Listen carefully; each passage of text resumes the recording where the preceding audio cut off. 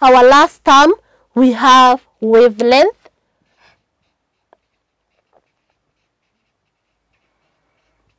Denoted by lambda. Wavelength.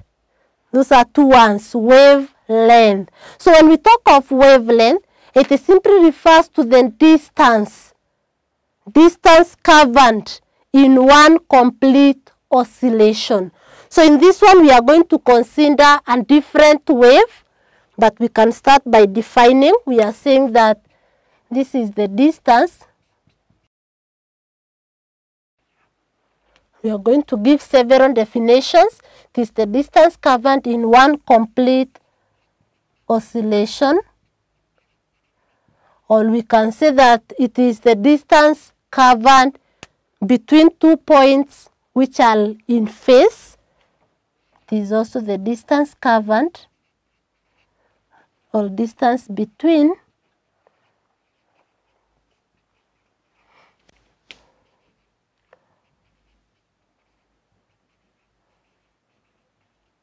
we can also say that it is the distance between two successful crests or two successful troughs or even two successful rarefactions or two successful compressions. So we can define it further. All those are definitions for wavelength. You can give any of them. So we are also saying that it is the distance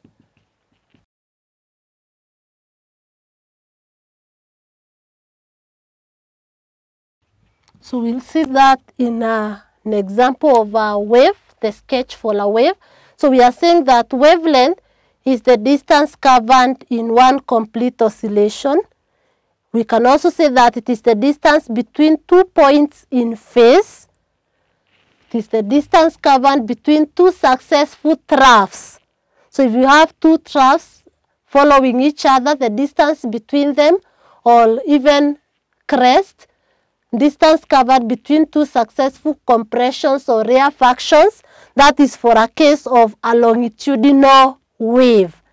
Then, being a distance, therefore we can say that the SI unit is meter. The SI unit is meter. So I want us to consider this wave. So here we are having a transverse wave. It can be seen now that the vibration of particles is parallel. Sorry, it's at right angle to the direction of wave travel. So this is a transverse wave. So here we have displacement.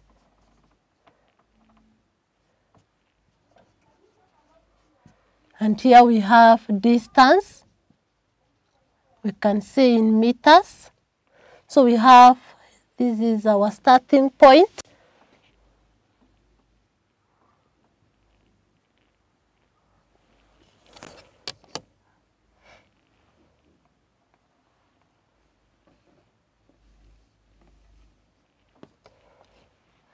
This is displacement in meters.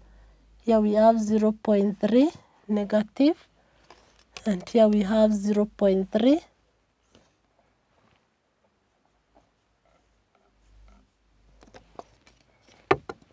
So here is 0.3. So we have our wave.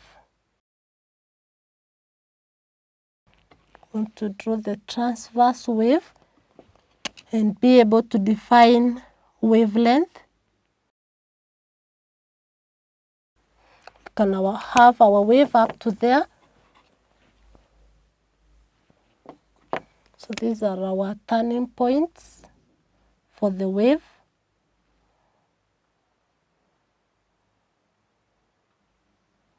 So that's our wave. So we can start with the first definition. So if we have this as our 0, 2, 4, 6, 8, 10, 12, 14. So we are saying that it is the distance covered in one complete oscillation. So you just come from whichever point you see where we have a complete oscillation. For example, from here up to here. That's a complete oscillation, and therefore our wavelength is 8 minus 0, which is 8 meters. It's in meters. So the wavelength is 8 meters.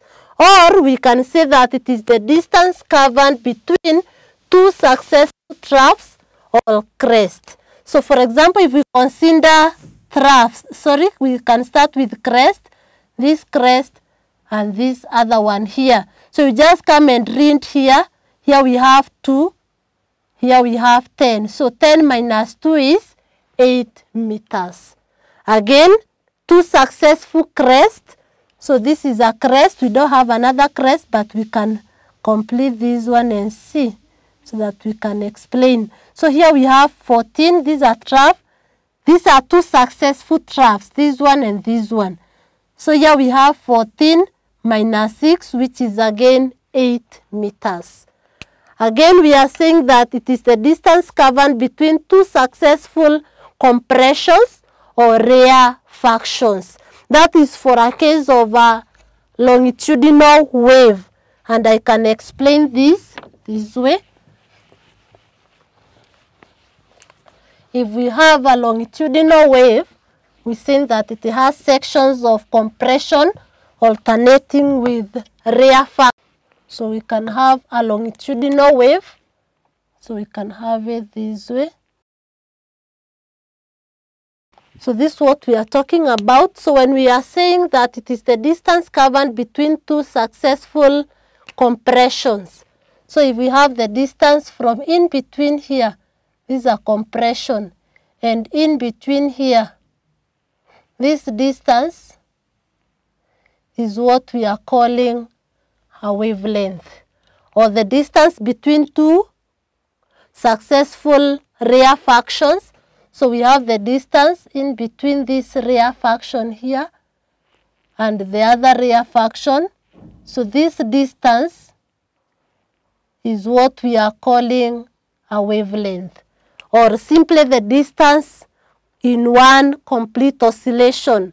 And for this one complete oscillation will be as a result of this and the rarefaction. So the compression and the rarefaction, just like when we have a crest and a trough, that is a complete oscillation. So again, from here up to here, that's a complete oscillation, and that gives us one wavelength. So that is on wavelength, and we have been able now to define all the terms. We are going to use them in numerical calculations, very, very key.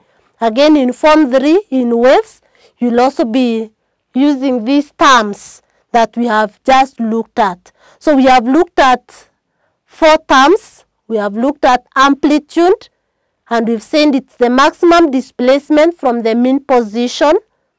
Frequency, number of complete oscillations or number of oscillations in 1 second.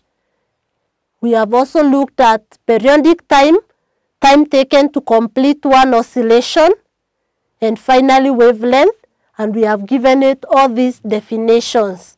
And we have seen that if you are told to explain what is wavelength, you can give one of them. Simply says the distance covered in one complete oscillation.